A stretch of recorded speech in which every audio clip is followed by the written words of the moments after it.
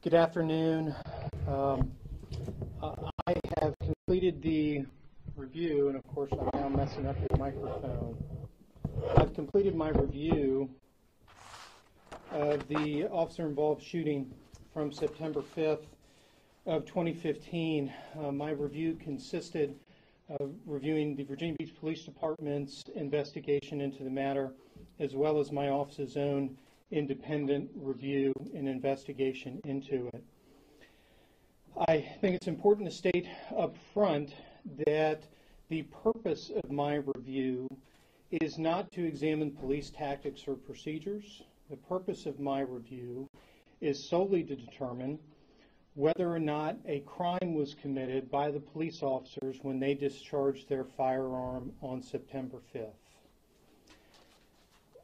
So I'm going to go through my findings, and then I'll be happy to take questions at the end. I think it's important that we all understand how it is that the SWAT team and the vehicle driven by India Kager with Angelo Perry in it ended up at that 7-Eleven parking lot on September 5th of 2015.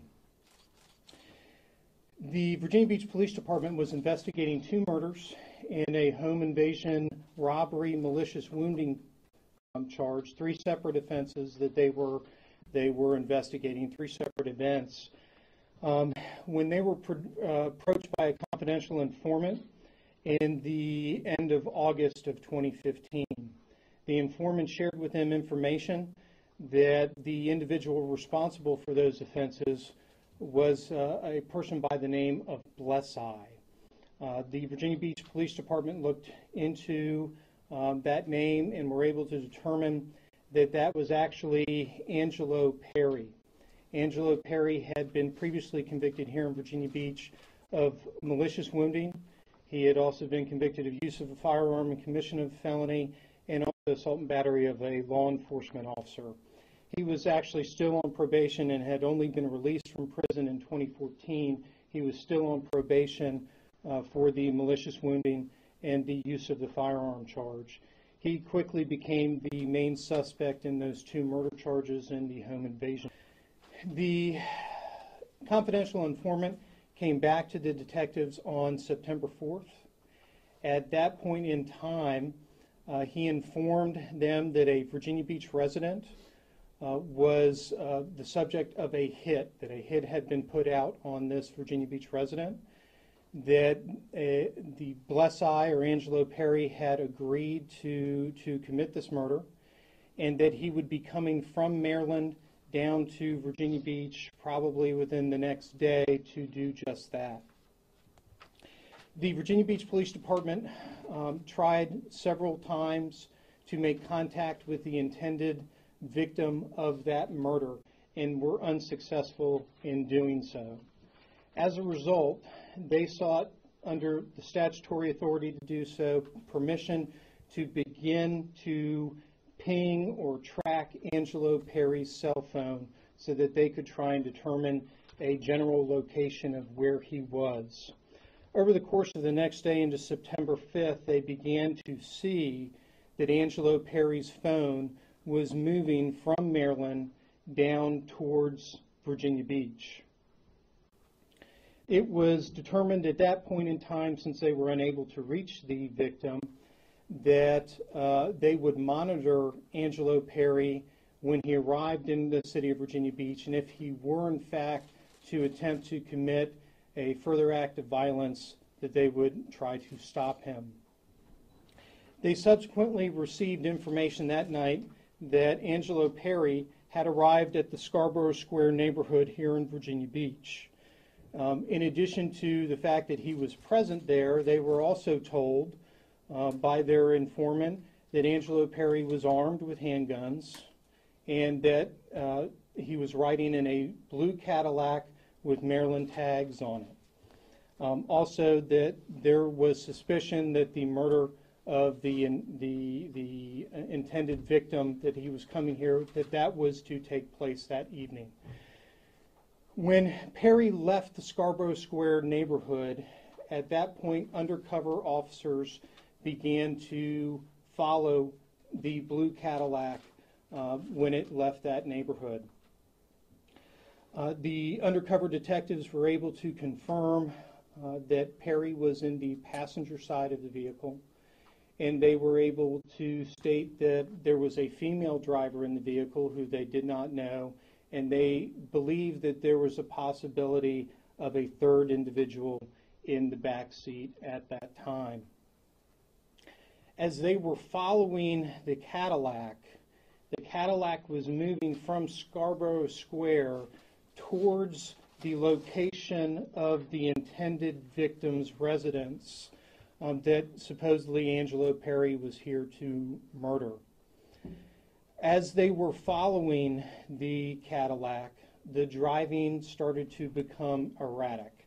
And when I say erratic, while going up Lynn Haven Parkway, the vehicle would turn from the main traffic lanes into turn lanes, only to at the last second come back out onto the main lanes of Lynn Haven Parkway, making it extremely difficult for the undercover vehicles to be able to follow and monitor the blue Cadillac.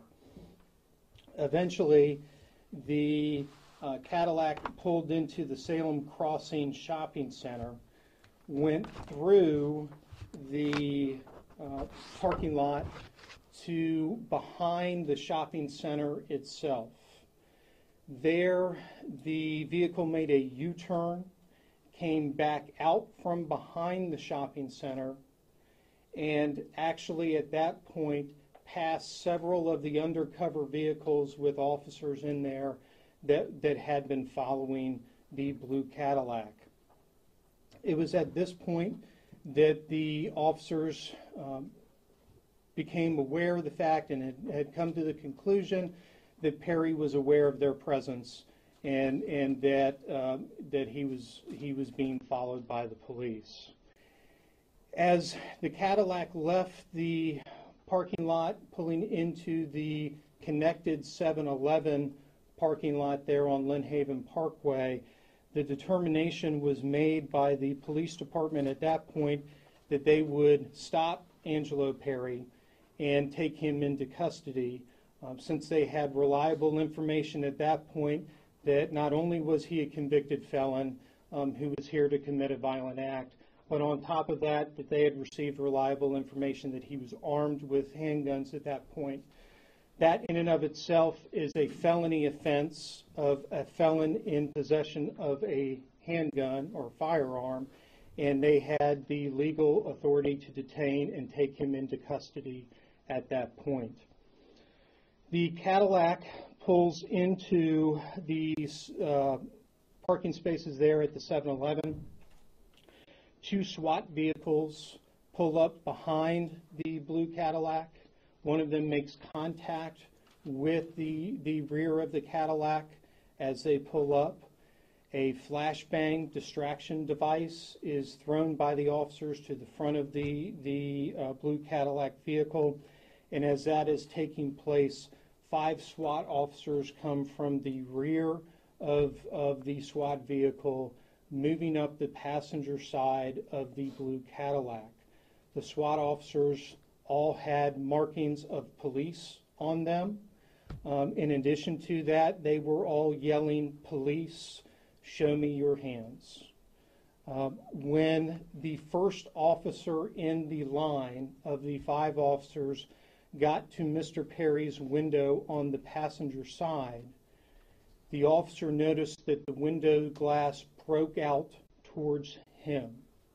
The other officers in the line at that point saw a handgun in Mr. Perry's hand and realized that he was firing at the officers. All of the officers realized at that point that Perry was firing at them. The first 4 officers returned fire. The 5th officer did not fire because he did not have a clear line of sight, could not see Mr. Perry, could not see the weapon, and he did not discharge his firearm. The first 4 officers did discharge their firearms. Perry was able to get off 4 rounds at the police. They returned 30 rounds of fire after he had fired upon them. They did not fire until Mr. Perry had shot at them first. They stopped firing their weapons when he eventually lowered the gun. He actually lowered his weapon without releasing it, and then eventually let go of it. But the officer stopped shooting when he did in fact lower his gun. What is very important to note at this point in time is that why this exchange of fire was going back and forth. Mr. Perry changed his position in the vehicle.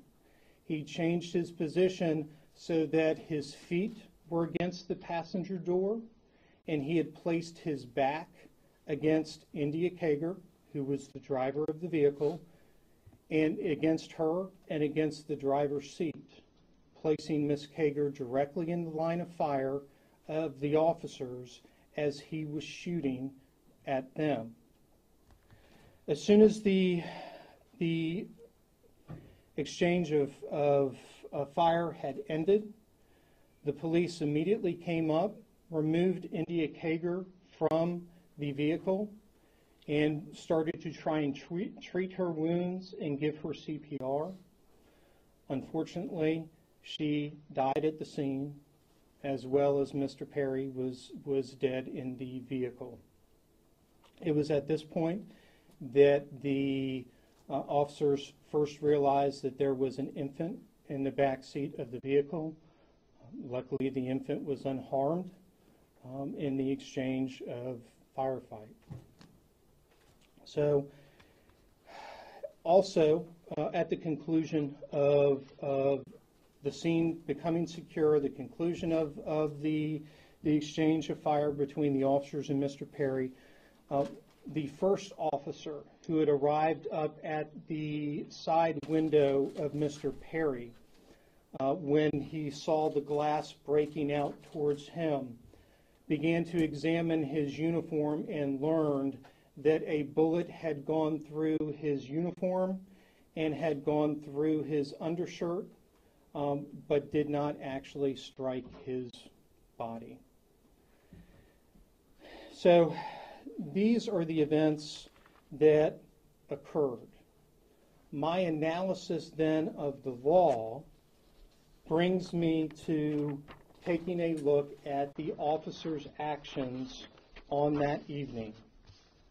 And I will explain that in a police-involved shooting, the officer's actions have to be determined to be objectively reasonable in the light of the facts and circumstances confronting the officers at the time.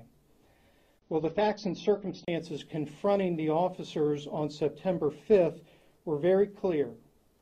Angelo Perry was a felon convicted multiple times of violent offenses. He had previously been convicted of using a firearm in the commission of a felony. The police had received reliable information that he was armed when he left the Scarborough Square neighborhood, therefore committing a new felony offense of felon in possession of a firearm. He was the main suspect in 2 murder investigations and a home invasion robbery malicious wounding investigation, which, as previously released by Virginia Beach Police Chief Severa, a ballistics analysis performed on the 2 firearms found in the vehicle with Perry confirmed that those weapons were used in the 2 murder investigations in the home invasion robbery malicious wounding investigation. The police had received reliable information that Perry was in town for the purpose of committing a murder, and they were moving in the direction of the intended victim's residence. The officers had sufficient reasonable suspicion to stop Perry at that point in time and take him into custody if they found him to be in possession of firearms. It was Mr. Perry who chose to change the circumstances that night when he opened fire on the police. The SWAT officers' uniforms and tactical gear were clearly marked police. They identified themselves as law enforcement by yelling, "Police, show me your hands," repeatedly as they approached Perry. Perry still chose to open fire rather than surrender. Now, I know that you hear that 4 rounds are fired by Mr. Perry and 30 rounds are returned by the police officers. I do not find the 30 rounds to be excessive in any way. And let me explain why. Number one, you have 4 officers who were shooting. Number 2, the United States Supreme Court has specifically told us if police officers are justified in firing at a suspect in order to end a severe threat to public safety, the officers need not stop firing until the threat has ended. The officers started shooting once Perry shot at them. They stopped shooting once Perry lowered his weapon. Based on the substantial evidence in this case and the law of this matter, I've come to the conclusion that the 4 Virginia Beach police officers involved in the shooting that night on September 5th did not violate the law and will not be prosecuted for any criminal offenses related to the death of Angelo Perry. India Kager is a different situation than Angelo Perry's. There is absolutely no information that India Kager was participating in the illegal activity that Mr. Perry was committing. The examination then of Miss Kager's death is different than that of Perry's. However, the examination begins with whether the officers were justified in discharging their firearms at Perry. As we've already discussed, Perry opened fire on them. They were within their legal rights to return fire to protect themselves, their fellow officers, and any citizens that were out at the scene at that time. So they were justified in firing their weapons. So when it comes to the death of Miss Kager, all of the officers were aiming their fire at Mr. Perry. None of the officers targeted Miss Kager. In fact, what is perfectly clear after reviewing all of the evidence is that it was Perry that placed Miss Kager and their child in danger. Rather than surrendering to the clearly marked police officers who were yelling, "Police, show me your hands," he chose to draw a firearm and shoot at the officers, knowing that Miss Kager was sitting next to him and knowing that their child was in the back seat of the vehicle. In addition to that, it was Mr. Perry who turned his body and positioned it in such a manner that he placed Miss Kager directly in the officer's line of fire. There is a very interesting note that I think was significant in the medical examiner's autopsy of Miss Kager. It says the 10 bullet defects identified at autopsy may have been produced by 7 or 8 bullets. A number of the entrances are atypical, and some of these may represent re-entry from bullets that exited the adjacent victim, Perry. However, these may also represent bullets which perforated glass or portions of the vehicle. Therefore, the number of bullets which struck the decedent after striking the adjacent Perry cannot be determined by the autopsy. So what the medical examiner is explaining to us is they are unable to determine what, if any, of the bullets that hit Miss Kager actually passed through Mr. Perry and into Miss Kager as a result of him positioning his body in that fashion. It was these decisions by Mr. Perry and not the actions of the officers that resulted in Miss Kager's death. As a result, again, due to the substantial evidence collected in this matter and my review of the law, I find that the officers did not violate the law, were legally justified in their actions on that evening, and there will be no criminal charges against any of the 4 police officers regarding the death of India Kager. This is an extremely traumatic set of circumstances to have happened in our city. Traumatic for the Perry family, traumatic for the Kager family, but also very traumatic for the officers involved. My heart goes out to absolutely everybody involved in this matter, and it truly can be described as nothing other than tragic for all involved. I'm happy to answer any questions that you have. Yes, ma'am. You mentioned that prior to the shooting, detectives were aware that there was a female driver and a possible third person in the back seat prior to the shooting. So can you talk a little bit about how you factored that into your analysis of this? Sure, absolutely. I will say this. The determination as to whether the officers acted criminally is based on whether they were justified in discharging their firearms. They had made the determination that since they believed were spotted by Perry and that they were identified as following him and that they were moving closer to this intended victim's house, that it was the opportunity at that point to try and stop him and take him into custody before any violent act could in fact occur. The going up to the vehicle to take him into custody was in fact the officer's intentions. It was Perry who then turned it into an exchange of firefight. How many times were each one of them shot? Well, I will say this. We've already discussed Ms. Kager a little bit, and again, that was 7 to 8 gunshot wounds, which created 10 perforations on the body. Okay, but again, they cannot tell which rounds that hit her had actually gone through Perry. In Mr. Perry's autopsy, they stated that they were unable to give an accurate accounting as to how many rounds had hit Perry because the paths of the rounds crossed inside Mr. Perry's body, making it impossible for them to give an accurate accounting of what round went where. They did give a rough estimate that 15 to 25 rounds entered Mr. Perry's body, but that does not include grazing wounds. Any shots in the back seat? I'm sorry. There were no shots in the Nothing back seat. back seat. No, ma'am. No, ma'am. India's mom has been very vocal in all of this, as you're well aware of. What is your response to her wanting to get the Department of Justice involved? Well, that's entirely up to the Department of Justice. I feel very confident that the Virginia Beach Police Department, as well as my office, have conducted very thorough investigations into this matter. And I feel that this is the only decision available based on the evidence and the law. If the Justice Department is interested in coming in, that's up to them. We have nothing to do with that. They're welcome to come and review anything that we have.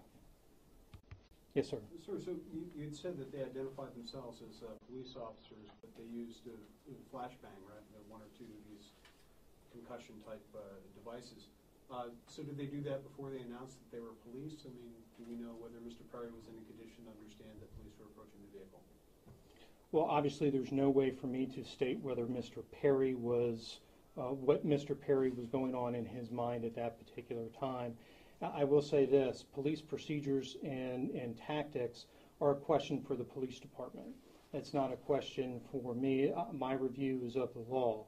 I will say that it's my understanding that a flashbang does not render someone completely blind and deaf, but it is merely a distraction device that police use in attempt to bring the officers up to the SWAT officers up to the point where they're trying to get to. But again, that question is better posed to Chief Severa. I know you talked about the fact that they decided to take them down there because they were compromised. In a situation like that, where you're talking about a 7-Eleven with a lot of people coming in and out, does that factor into your thinking that maybe they should have waited to find a more secluded area instead of doing it at a 7-Eleven where we're talking about dozens of people who could have been hurt instead? Certainly. I understand the question, and I understand that that's a question that the public may have as to why the choice of that location. I'll simply say again, that is outside my scope of review. My review is not to determine whether the police picked the right location. My review is not to determine whether the police used the right tactics. My review is solely to determine whether the officers acted criminally when they discharged their firearm. And the answer to that is no, because Mr. Perry fired upon them first. And I think I skipped a bit of information that I should share with you all. The fact that Mr. Perry fired his weapon first is not based solely on the 4 SWAT officers that discharged their firearms. There were multiple police witnesses out there at the scene at the time, as well as civilian witnesses out there at the scene.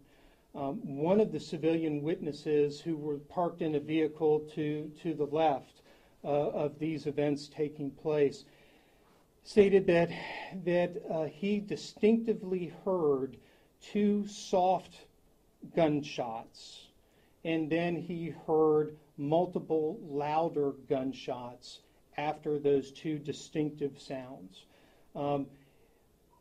That type of description was consistent throughout witness statements. Police statements, it was consistent as well.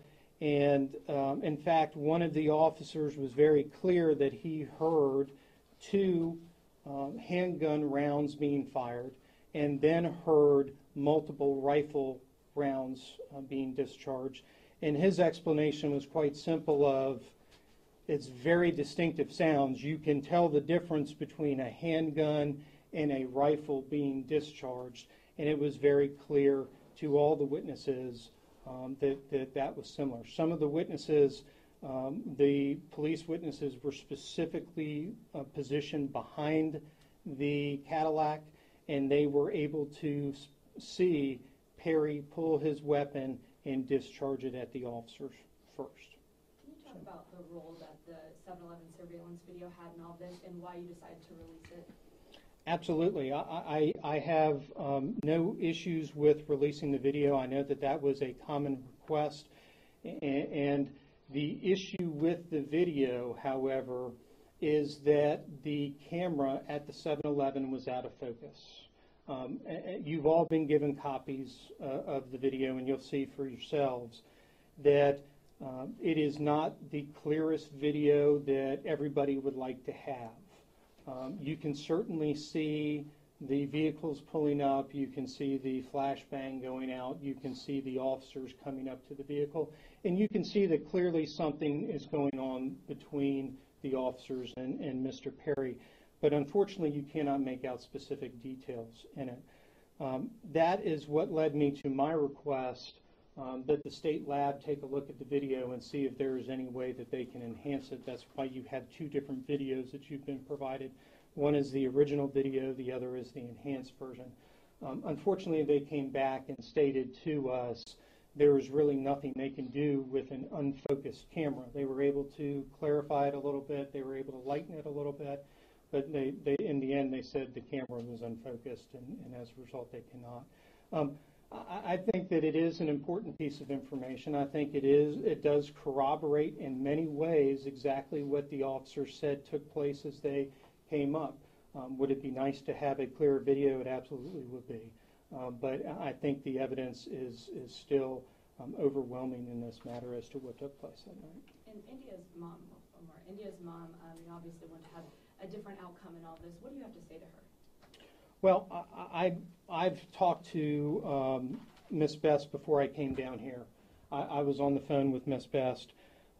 Obviously, she is not happy with my determination.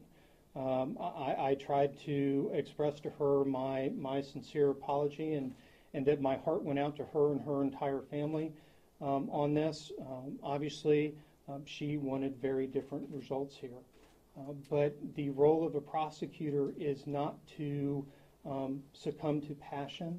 It's not to succumb to any kind of outside influences, whether it's from whatever side it comes from. And basically, my review and my role is to be the impartial individual who examines the evidence in the law and comes to a conclusion. It's not my job, unfortunately, to make everybody happy, and I have to make tough decisions in these matters. So, is she happy with it? Absolutely not.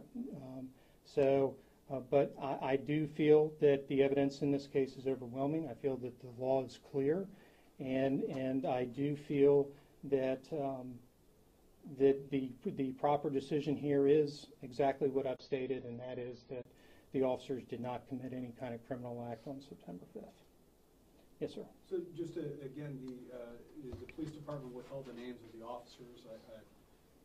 Can you speak, was there a reason that the names were withheld this long and they're now being released? I mean, there was a discussion of there being some kind of vaguely described threat. I don't know that we ever got into specifics, but has that situation changed for the officers? There have been threats in general to the police officers, and I know that was the police department's concerns, and I know that was the police officers' concerns. And you know, as it had been expressed to me by the officers, they all signed up to be police officers, but their families didn't choose to put themselves in harm's way, and they were very concerned for their families with their names being released. I did meet with the officers. They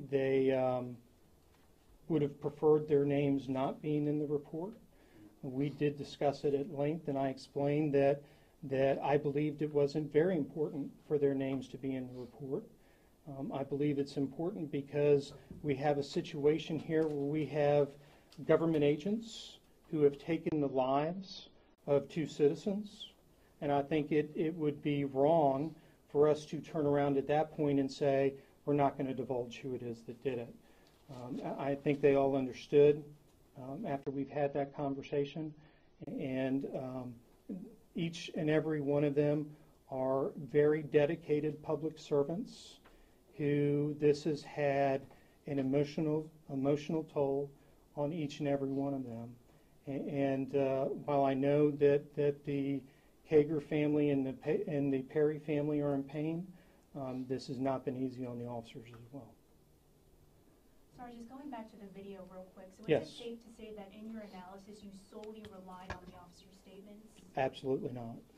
You did factor the video into your analysis? I did factor the video into my analysis because the video does corroborate what other witnesses say. And so, again, there were civilian witnesses out at that 7-Eleven at the time. There were multiple police witnesses who were not there or not a part of the SWAT team. And so there were multiple vantage points from all over the 7-Eleven parking lot, whether police or civilian, that was the majority of the evidence in that case, coupled with the video that was able to corroborate what many of them said. Yes, ma'am. Were there other families that you told, you mentioned Mrs. Best, have you told any other family members about this or provided your I've spoken to Miss Best, and I've also spoken to Mr. Kager, who is the father of India Kager.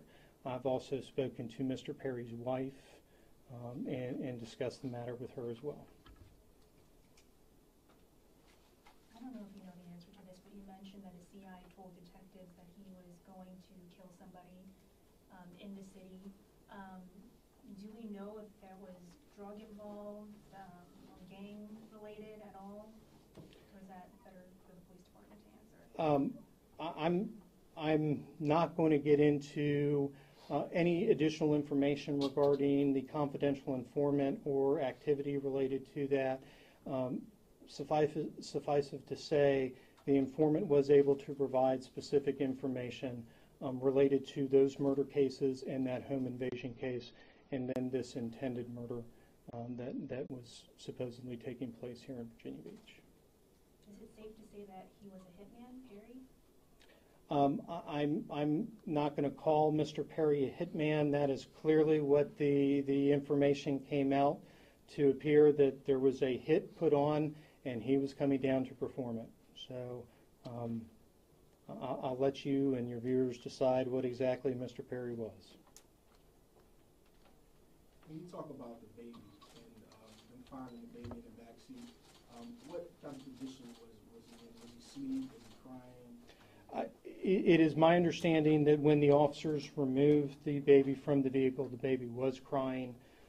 They were able to take a look at him, examined him head to toe, made sure that he was not injured and not in need of medical care. I know that the police department made an attempt to get some some formula and diapers and that sort of thing for the child, and then called Child Protective Services. But they were Yes, never ma'am. aware of the baby until after the shooting was over? One of the surveillance vehicles did state that there was a possibility that there was a third person in the back seat of the vehicle, but they did not know there was an infant there until after the shooting had completed.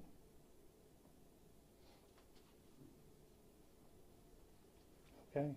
Thank you all very much.